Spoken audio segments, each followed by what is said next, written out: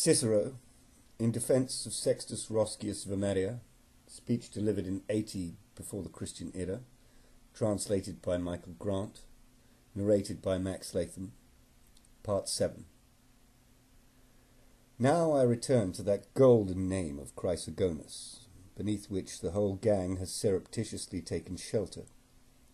Gentlemen, here I am in difficulty, for when I speak of this man I don't know how far I ought to go. But equally I don't feel I can say nothing at all. If I say nothing, I leave out a very important part of my argument. But if I refer to him, I am afraid that not only Chrysogonus himself, I don't mind about that, but others too may consider themselves insulted. Fortunately, however, the issues that are at stake in the present case do not require me to deliver any attack on the purchasers of the confiscated property as a whole, for the case exhibits quite special and peculiar features of its own. Chrysogonus bought the estates of the elder Sextus Roscius.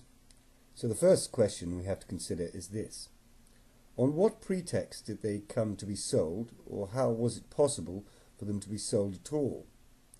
Now, by asking this question, gentlemen, I don't intend to link it to any general proposition that the sale of every innocent citizen's possessions is a scandal, because if a situation could arise in which such problems might be boldly and frankly debated, the late Sextus Roscius was not an important enough national figure for his fate to be singled out as a test case. But what I do want to know is how the actual terms of the law, which deals with prescriptions, the Valerian or the Cornelian law, because I am not familiar with the measure and do not rightly know its name, could be claimed to legitimize the sale of Roscius's property. Its text is said to contain the following provision, quote, that property of those who have been prescribed should be sold, unquote. But Sextus Roscius does not belong to that category, for he was never prescribed. And then comes another category, quote, the property of those who were killed within the enemy's lines, end quote. But as long as such lines existed, Sextus Roscius was within those not of the enemy, but of Sulla. It was only afterwards, when the fighting had ended and general peace had been restored, that he was murdered while returning from a dinner party at Rome. If his killing was legally justified, I admit that the sale of the property was also legal. But if it is clear that his death was contrary to even every single law that exists, ancient and modern alike, then I demand that you should tell me the right, the principle, and the legal provision under which his property came to be sold. You will no doubt be very eager to ask Roscius, whom these remarks of mine are directed against. Not against the man you would like to suppose, and in fact do suppose, for my whole speech from the very beginning has exonerated Sulla, and indeed his own noble character does that for him already. No, I maintain that the person responsible for the whole thing was Chrysogonus. He lied. He made the elder Sextus Roscius out to be a bad citizen. He alleged Roscius was with the enemy at the time when he was killed. He prevented the deputations from Ameria from informing Sulla about any of these matters. However, gentlemen, I have an extremely strong suspicion that the property was not actually sold at all, and let me explain to you the reasons why I have come to this conclusion. The law which deals with prescription and sales ordains, as I understand it, that the last day on which such operations could take place was the 1st of June. But Roscius's murder only occurred some months after that. How, then, can we be assured that his property was officially sold?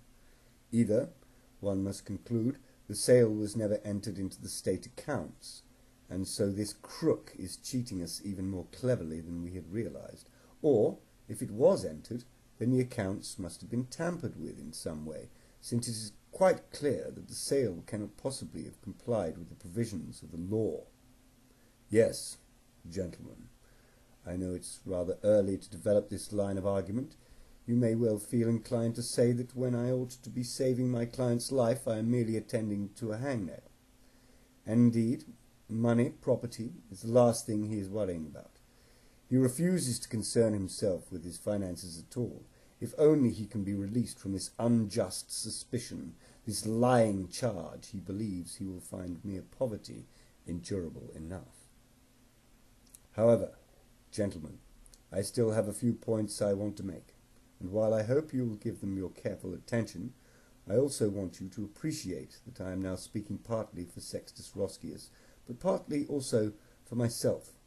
There are some aspects of the situation which I regard as scandalous and intolerable in a general sense, and I believe they will damage us all unless we take measures to remedy them.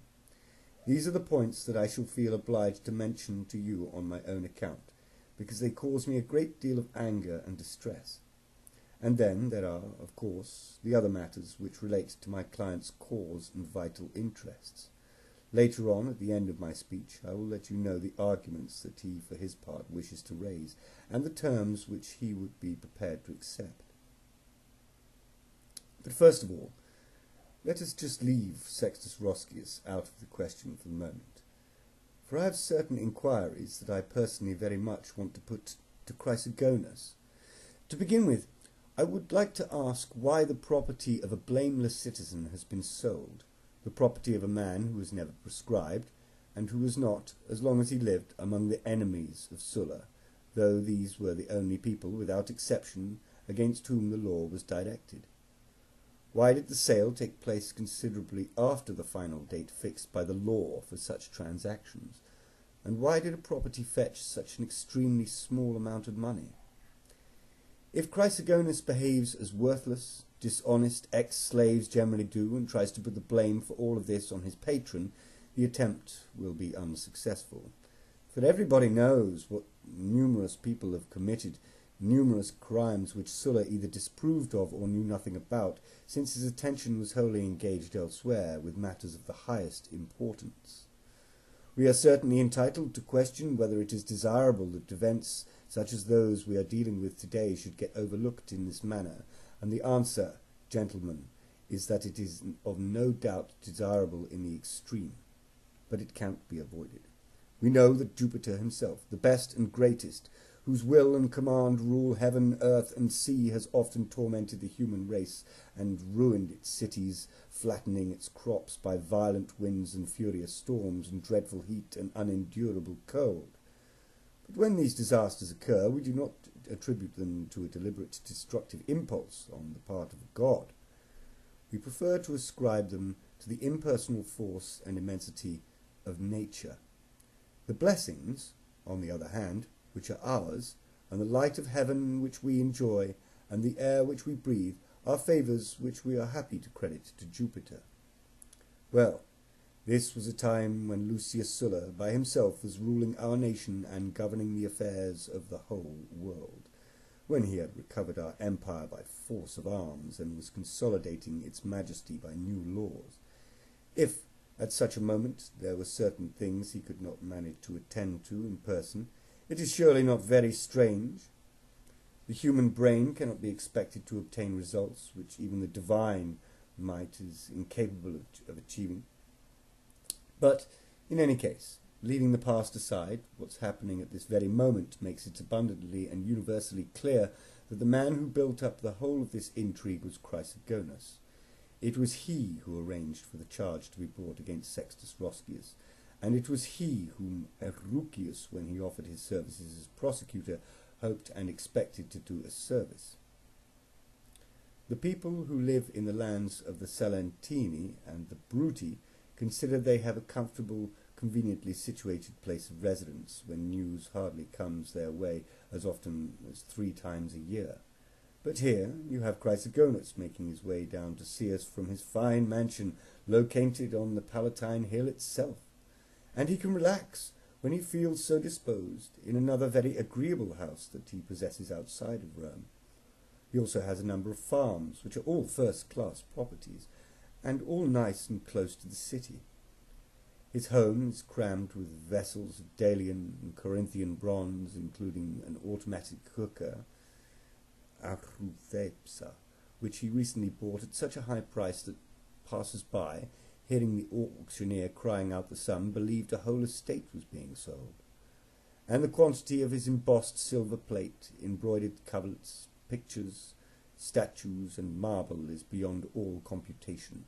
Or rather, it adds up precisely to the amount of plunder from many illustrious families, acquired in times of violence and pillage, which can be contained inside a single building.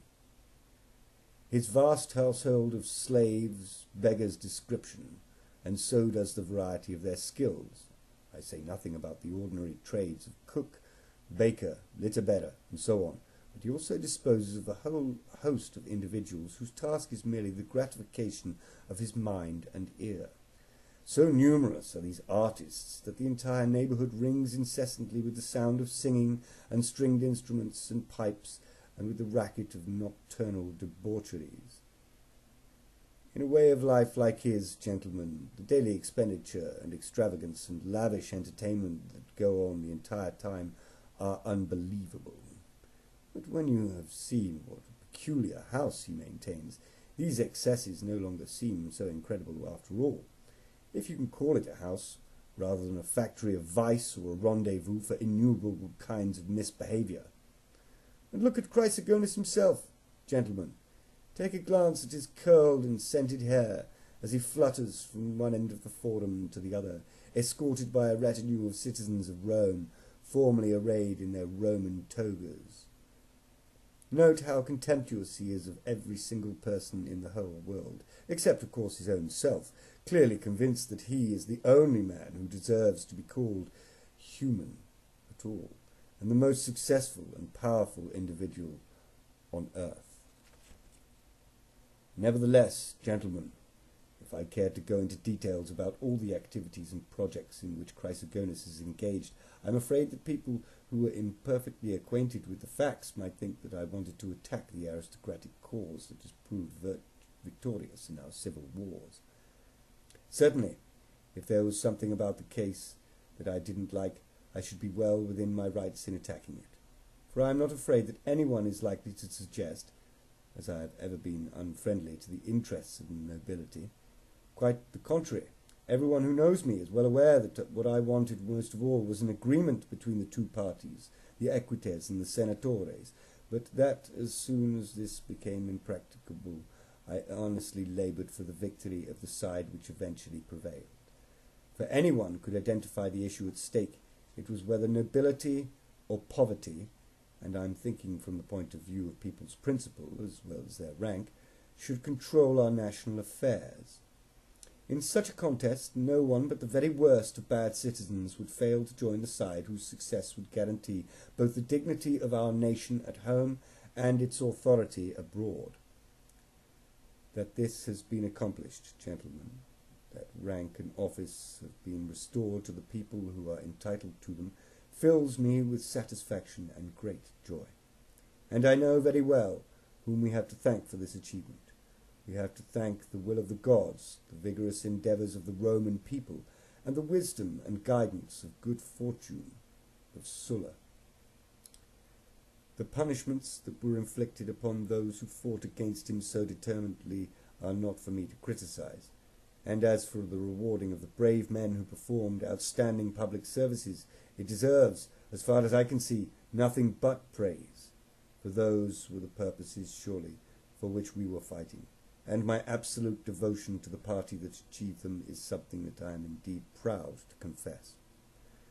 But let us just imagine for a moment that the objectives and war aims of this cause had been quite different, that they had instead been directed towards the enrichment of the lowest tier of mankind by other people's wealth, in order to enable these degraded creatures to launch a universal attack on the sanctity of private property. Let us imagine, furthermore, that a total prohibition had been imposed not only on the contesting these measures in any way whatsoever, but on uttering even a single word of their condemnation. If that was so, the war, instead of resulting in the revival and rehabilitation of the Roman people, would merely have succeeded in reducing them to complete ruin and destruction.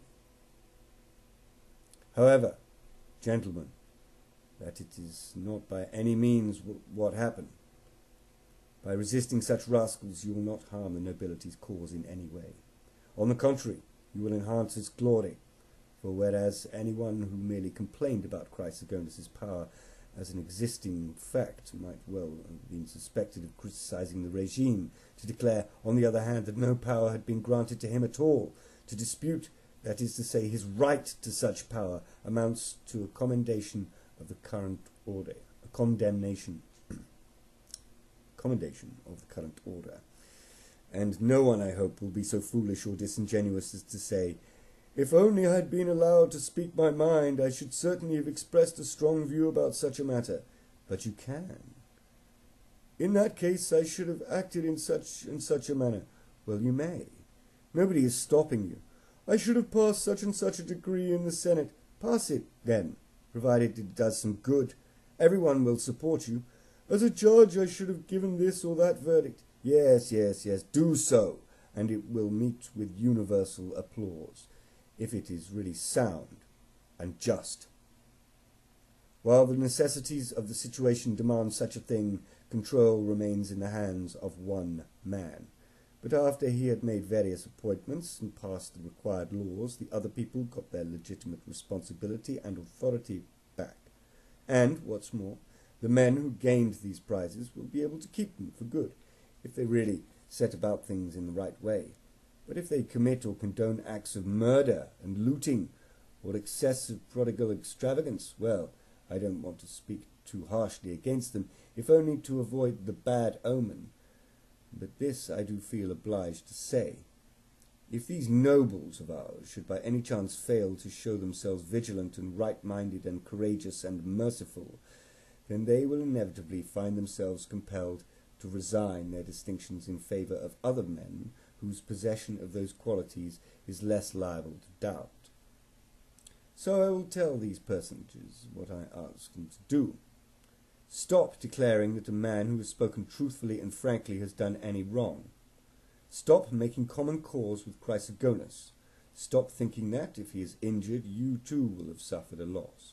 Consider how scandalous and lamentable it is that men who even found the pretensions of the knightly order unendurable are now able to tolerate dominion by the most worthless sort of slave.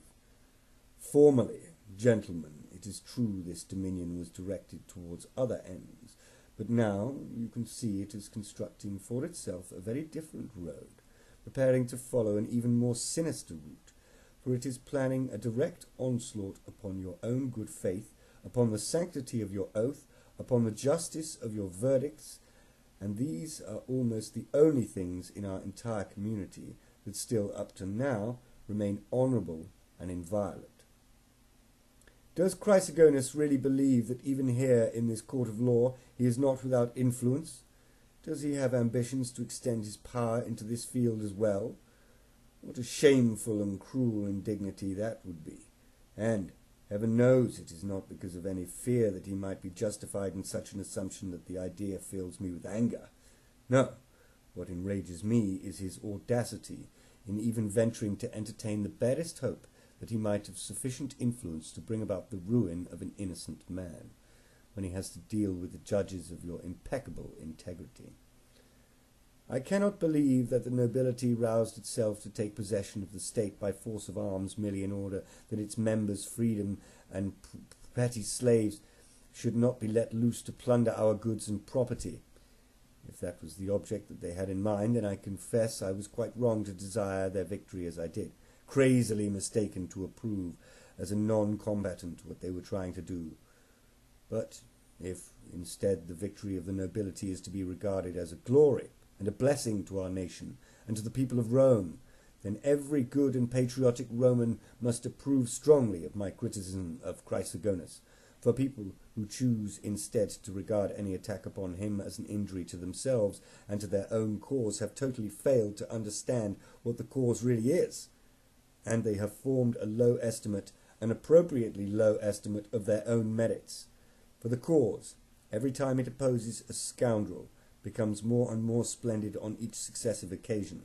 But the man who is degraded enough to give his allegiance to Chrysogonus To imagine that there is a community of interests between the two of them is inflicting an irreparable self-injury, because he has cut himself off from all the glory for which the cause stands. However, I repeat what I have just said was in my own name. The national situation, my own indignant feelings, and the abominable way in which these individuals have behaved contributed to my determination to speak up. It is I who am declaring how intolerable these things are, not Sextus Roscius. He is accusing no one. Even the loss of his entire patrimony is not enough to make him complain.